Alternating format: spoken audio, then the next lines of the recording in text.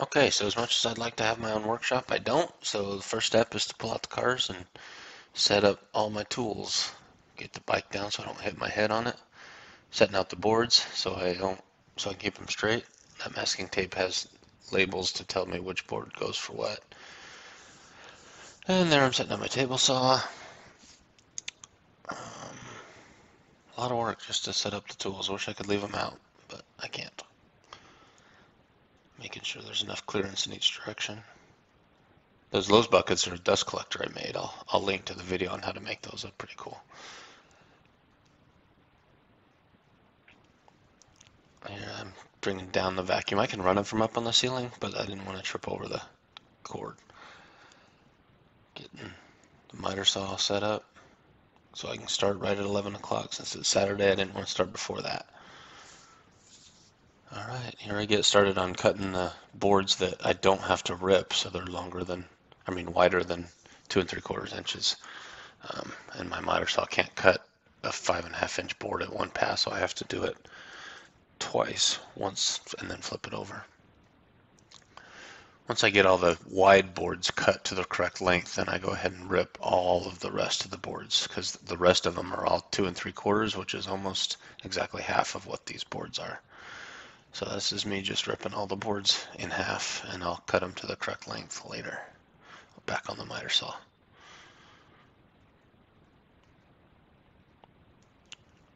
And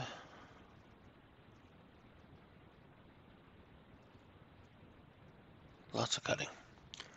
Alright, so now I'm going to hook back up the miter saw to the dust collector and cut all the boards to length. So after this step, I have all of the boards cut to the correct length and width. And then once I get them all cut to the correct length and width, I do all the little angled cuts or cut out a few notches in some boards. But I don't know if you can see it there, but there's a stop block. So once I measure one board, I cut all the rest that are at that same length, and that way I only have to measure once per length. So I'm done with the miter saw, so now I am setting up all of the angled cuts. And this is a really cool jig I made. Or right there you see me with the template, but this is a jig I made that holds the board exactly the way you want it. So all you have to do is pass it through the table saw, and it's repeatable and makes a really straight, perfect cut with very little setup time. And I actually got smart this time and made pencil marks exactly where the board goes, so that next time I don't even have to trace it with the template. I can just put it on the marks that I made on the board with the little hold down clamps, as you see there.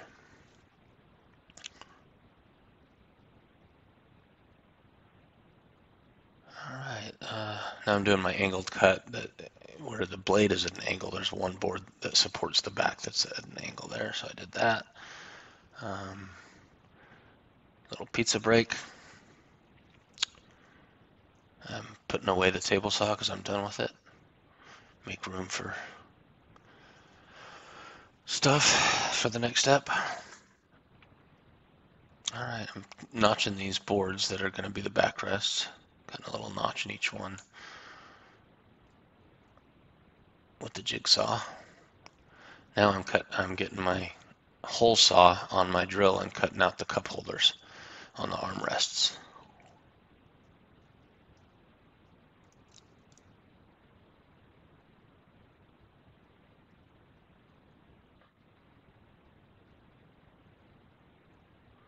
In between each step I clean up a little bit. Now I'm getting ready to set up my router table that I made.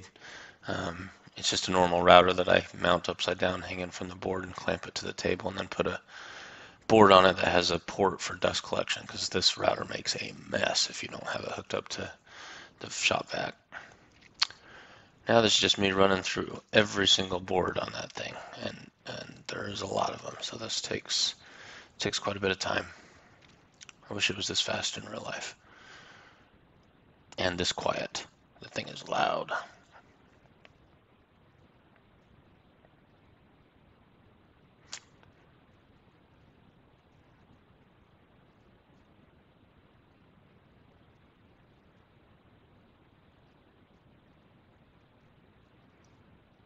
This just puts a nice rounded edge on all 4 sides of the board. 8 really, because it's 4 sides on both front and back.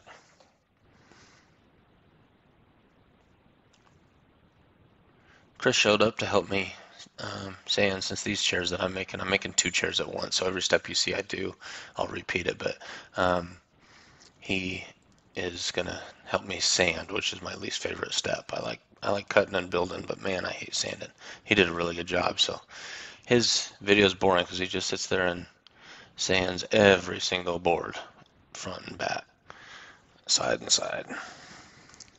But while he does that, I give him the boards in the order that I need to build the chairs, so that we do a pretty good job matching up with each other. And as soon as he's done with a set of boards, I give him the next set, and I put together those boards. There you saw me rounding the edges of the armrests. So I have to set up my router table again real quick, this time without the fence, so that I can round off the rounded edge of the armrest.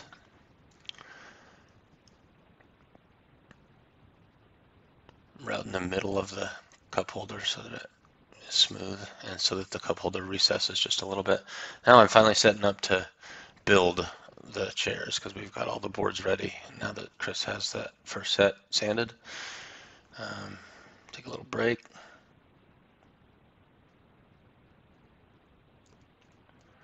All right, I'm starting to build the chair now.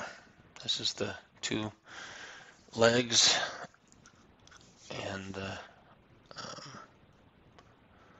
seat slats. Having the shop vac hooked up to the palm sander really eliminates a lot of dust, which helps your lungs, but it also helps the sandpaper last longer, and it helps it do a better job sanding because there's no dust gumming up the sandpaper, and it really helps. But man, is it annoying because it's loud. I'm sure my neighbors hate me right now.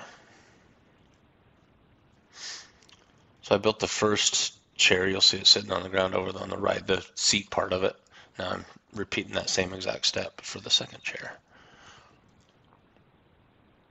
Each screw I put in, I clamp first so that the screw holds it nice and tight.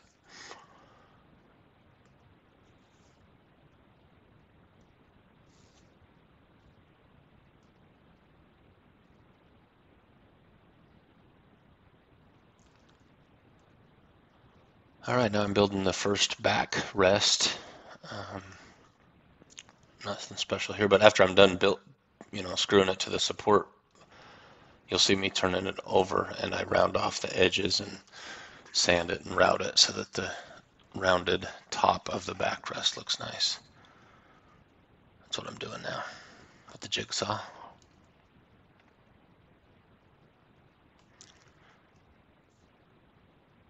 Setting up my router to be a normal router as opposed to attached to a table. Now I'm building the second backrest. Same exact process.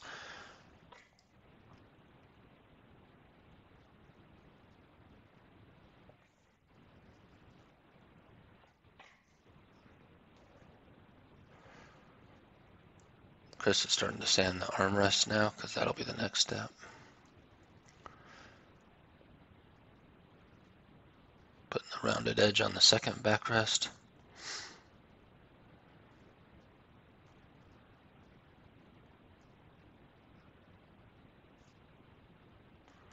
Alright, so I get the chair base that I built, and I clamp 2 temporary back supports that won't be there in the finished product, but it helps support and get the armrests at the correct height and make sure they're level.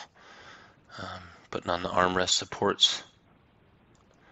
Now I'm screwing in place the armrests and the back support. Once I get that all set and screwed in place, then I can put the backrest back in and screw it into place. Once that's done, I can remove those temporary legs, and all that's left to do is put a couple boards on the front, which I'm about to do there.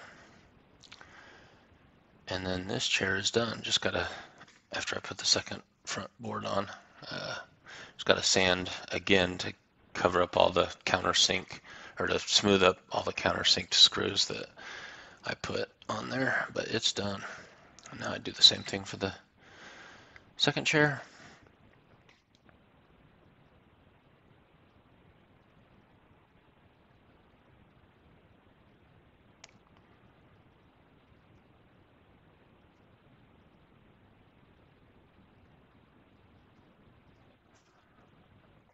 And the second chair is done.